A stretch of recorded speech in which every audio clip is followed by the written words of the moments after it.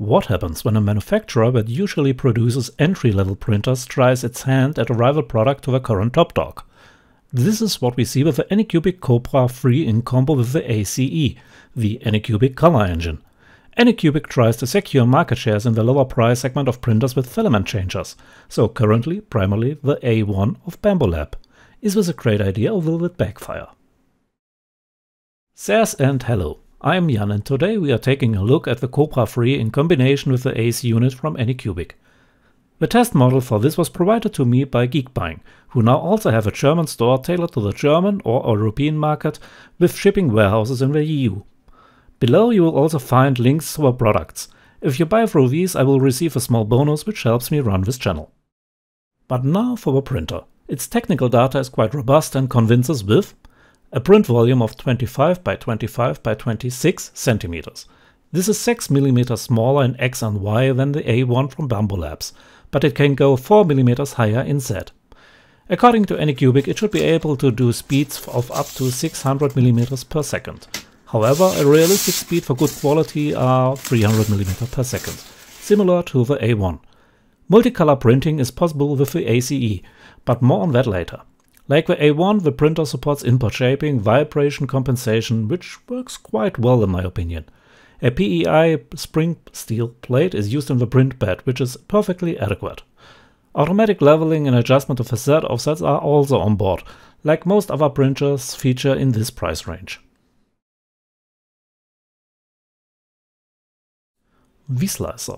Anycubic currently offers two slicers for this printer. The Anycubic slicer, which in my opinion is absolute garbage in terms of handling and results, and the Anycubic slicer Next, based on Orca. The latter is really okay and delivers top results. Since the last update it's also possible to print via Wi-Fi with the printer and no longer exclusively via the Anycubic cloud, which I really welcome. The print quality really surprises me. Out of the box the printer gives me no reason to complain at all. I also have nothing to complain about it if you give this video a like and maybe subscribe to my channel. Costs you both nothing at all. Each of the prints I'm showing here were produced using the standard profiles of the Anycubic slicer Next, and without any special calibration. Definitely very user-friendly and convincing. The biggest feature of the printer is of course the ACE, the filament exchange unit. It has to be said that it does its job, but it's a little sensitive. At the beginning I often had problems with clogging of various kinds. Why did this happen? I was able to solve most of the problems by making the bow of the Bowden tubes longer so that it is larger above the print bed, which made clogs occur much less frequently. Some filament rolls also cause problems when unrolling, like if they are wider or have a larger diameter, but similar problems are also known with the Bambulab solutions. Overall, the ACE now causes me only a few problems now and then, even compared to my Bambulab's AMS solutions. What I also like about the ACE is the integrated filament dryer that dries the inserted filament over a definable period of time. However, the printer with the ACE next to it takes up a lot of space on the desk.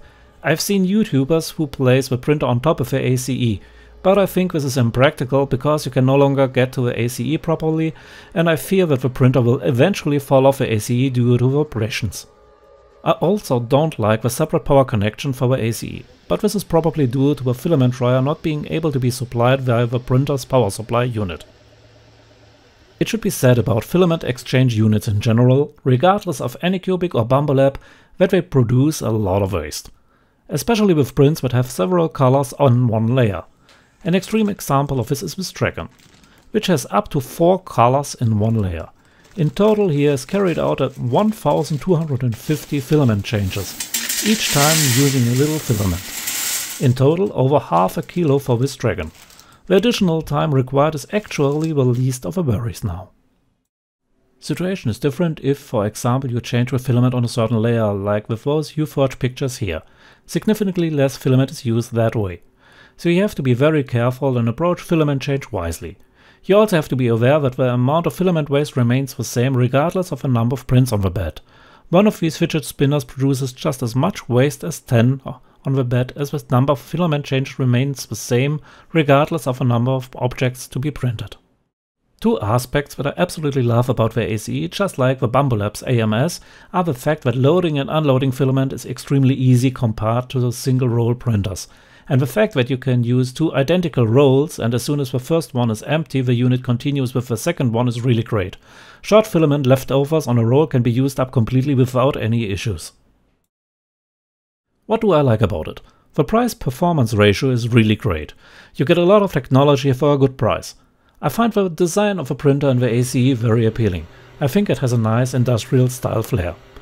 The possibility to dry filament directly in the ACE saves an additional device. And nozzle replacement is quite easy as the front of the printhead can be removed easily. Out of the box you get really good printed results with a new Anycubic slicer next.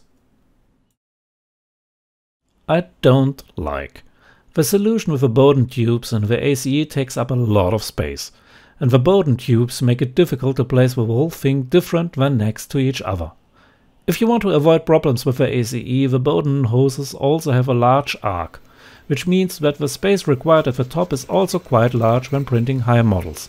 I also find it rather unfortunate that the ACE needs extra power, but as I said, there is probably no other way to go to filament dryer. Conclusion. My conclusion is that you can't go wrong with a Kobra 3 with the ACE in a bundle for that price. Of course, the Bambulab A1 with the AMS is a bit more valuable and sophisticated, but it is also more expensive. What do you think? Which printer would you choose, the inexpensive Anycubic or a Bambulab? Me for myself, I like both. It probably depends a bit on personal taste, but for now I'm outta here. See ya!